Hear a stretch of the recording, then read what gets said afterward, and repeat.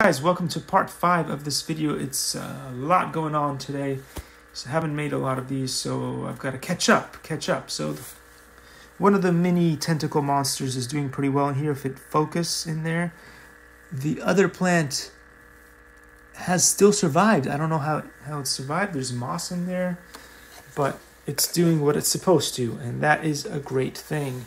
Let's take a look in here. Look, it's almost like a little forest happening in there. I do not currently see any mold, which is a good thing, and so I might do some cleaning anyway, but still, that is looking really good in there. So let's take a look at this other thing in here, and what you notice is these ones are not growing as quickly, but again, I don't seem to see a lot of mold in there, so that's a good sign, and this is a very, very large container. Let's take a look at what's going on in here. Likey